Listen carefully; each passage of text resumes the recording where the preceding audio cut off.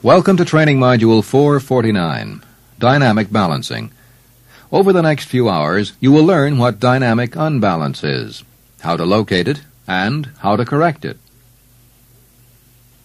During this first segment of our course, we will explain the characteristics and causes of unbalance in rotating equipment, and the effect. Once you understand these basic principles, we will show you how to perform the calculations required in dynamic balancing. First of all, what do we mean by unbalance? Unbalance is the unequal distribution of weight in a rotating part.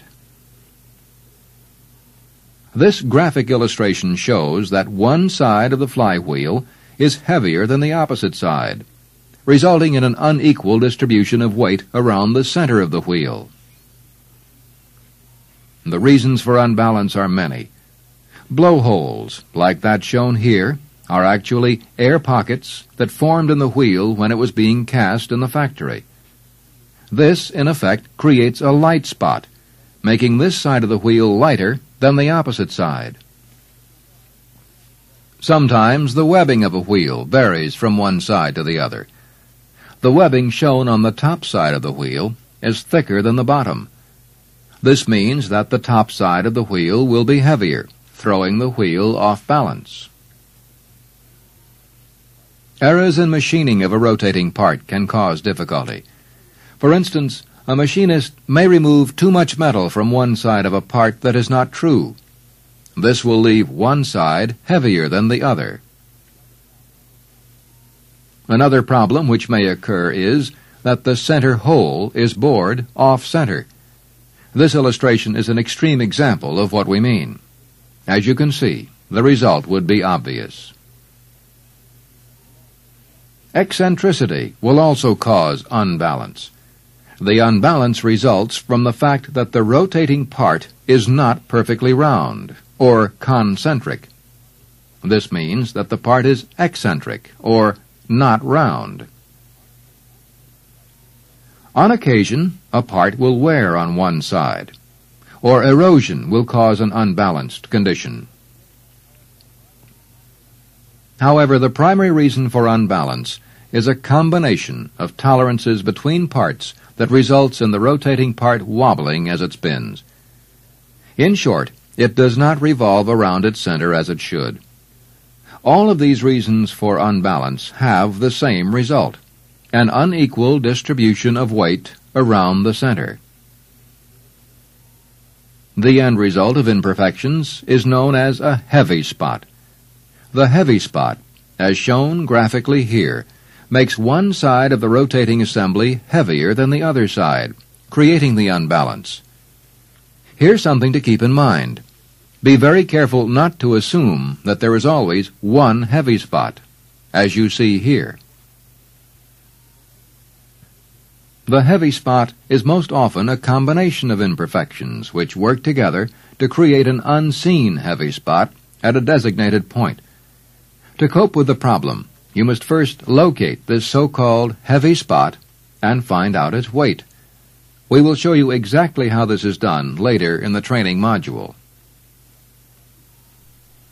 Once you find the spot, you must be able to measure its effect. A very common method is ounce-inches. Here's what we mean. Let's assume that the heavy spot shown in this rotating assembly weighs 2 ounces, and that its position is 3 inches from the center of the flywheel. To measure the amount of unbalance, we simply multiply the weight times the number of inches. In short, 2 ounces times 3 inches equals 6 ounce-inches. This is a very common method of determining the amount of unbalance in a rotating assembly, such as a flywheel. To correct this unbalance, it would be necessary to remove an equivalent amount of weight somewhere on the heavy side, or to add a counterweight opposite the heavy spot. We mentioned that the heavy spot weighs 2 ounces and was 3 inches from the center. To balance it, we would install a counterweight of 2 ounces, 3 inches from the center, diametrically opposed to the heavy spot. This would balance the flywheel. However, it may not always be possible to install a counterweight on the exact same radius as the heavy spot. This is why the heavy spot is measured in ounce-inches. It allows you to select various weights and radii for the counterweight, as long as they equal the heavy spot, which weighs 6 ounce-inches. We can install a 6-ounce weight 1 inch from the center, a 2-ounce weight 3 inches from the center, a 3-ounce weight 2 inches from the center, or even a 1-ounce weight 6 inches from the center. By looking closely, you'll see that the weight of each counterweight multiplied times the radius in inches gives the same result in each case, 6 ounce-inches. Therefore, any of these adjustments would serve to counterbalance the 2-ounce heavy spot 3 inches from the center of the flywheel. On the other hand, the unbalance may also be corrected by using the same basic ounce-inch formula, but this time using it to determine the amount of weight to be removed on the same radial line as the heavy spot. We could remove 6 ounces at 1 inch radius, or remove 1 ounce at 6 inches. You'll learn through experience how to make the decision on whether to add a counterweight or to remove material to balance the rotating element. You may also find that your plant measures the unbalance in their rotating equipment with gram inches instead of ounce inches. Your instructor will tell you more about your procedures in this area. The method would be identical, the only difference being that you would use grams instead of ounces. Now that you understand what we mean by unbalance, let's be more specific. There are 2 basic types of unbalance which you will encounter in your work. They are static and dynamic. Webster defines static as meaning not active, while dynamic means active. Therefore, you will be working with unbalance in parts which are active and those which are not active. Let's assume that we have installed this flywheel in a carrier for the purpose of checking for unbalance. The wheel is not moving, or not active. Therefore, we will static balance it. This is done by simply allowing the wheel to rotate freely until it stops. When it does, the heavy spot will normally be down, as shown here. To balance the wheel, you simply must add a counterbalance opposite the heavy spot, or remove material on the same radial line as the heavy spot. Remember, it is very important that a counterweight be the correct ounce-inches or gram-inches to balance the heavy spot. You will know that the wheel is correctly balanced when it will always hold its position, no matter how you turn it in the carrier. This means that the weight is equally distributed around the center, and that the center of gravity is exactly in the center of the flywheel. That's basically how static balancing is completed, although there are other refinements you'll learn through experience. Now that you know what is meant by static balancing, let's turn to the subject of this training module, dynamic balancing. As we mentioned a few moments ago, dynamic unbalance is unbalance in an active or rotating object. Let's use the same flywheel for dynamic balancing that we used for static balancing. We will assume that the flywheel is mounted in the same carrier. However, it is now coupled to a driver that is turning the wheel at its normal operating speed. This means that the wheel is active or dynamic. You will also assume that the wheel has a heavy spot, as we showed you earlier during static balancing. However, the effect of that heavy spot is now different. The rotation of the flywheel creates centrifugal force, which amplifies the vibration created by the heavy spot. The result is vibration. The amount of vibration depends on the weight of the heavy spot and its position. Study this illustration carefully. As you can see, there are two heavy spots, each weighing 5 ounces. The only difference is their distance from the center of the flywheels. The difference means a great deal with regard to unbalance. The 5-ounce weight, 2 inches from the center, causes an unbalance of 10 ounce inches. The other 5-ounce weight causes an unbalance of 40 ounce inches, since it is 8 inches from the center. In short, the farther the heavy spot is from the center, the greater the unbalance it creates. You would be amazed at the amount of force that is generated by even the smallest amount of unbalance. This formula, which is reproduced in your workbook reference section, may be used to determine the amount of force generated by unbalance. For example, if this flywheel were turning at 5,200 RPM and it had only 1 ounce inch of unbalance, that 1 ounce inch would generate nearly 48 pounds of force along the line shown. So as you can imagine, even the smallest heavy spot can create tremendous amounts of destructive vibration. You'll soon find that 80% of all vibration problems in rotating equipment are caused by unbalance.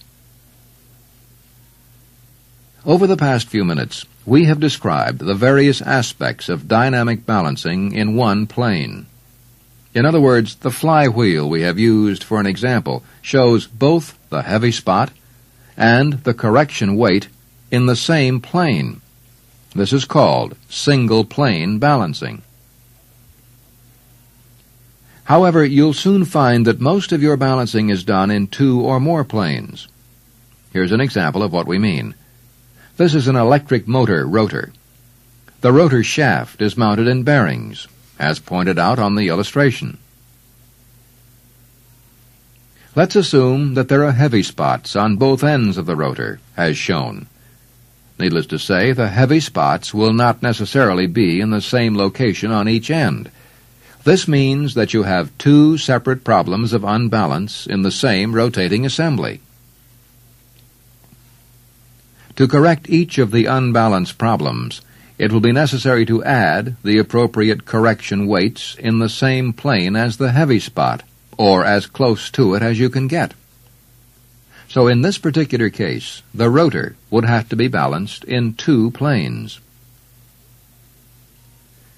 Here's another type of rotor which you may encounter on the job. This is the rotating assembly from a compressor. As you can see, there are unbalanced problems in several locations. Although it might be possible to correct the problem by correcting the unbalance on each end, it is much more effective to correct the unbalance in the same plane as the unbalance. This is called multi-plane balancing, and can only be done on shop balancing equipment. There is also another factor which must be considered in balancing a rotating assembly in more than one plane. It is called cross effect. For instance, let's consider this electric motor rotor, which has unbalanced problems in 2 separate planes. Let's assume that we corrected the unbalance problem on the left end of the rotor by adding a correction weight.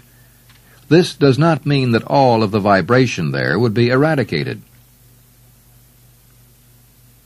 Some vibration would still remain due to cross effect from the unbalance on the other end.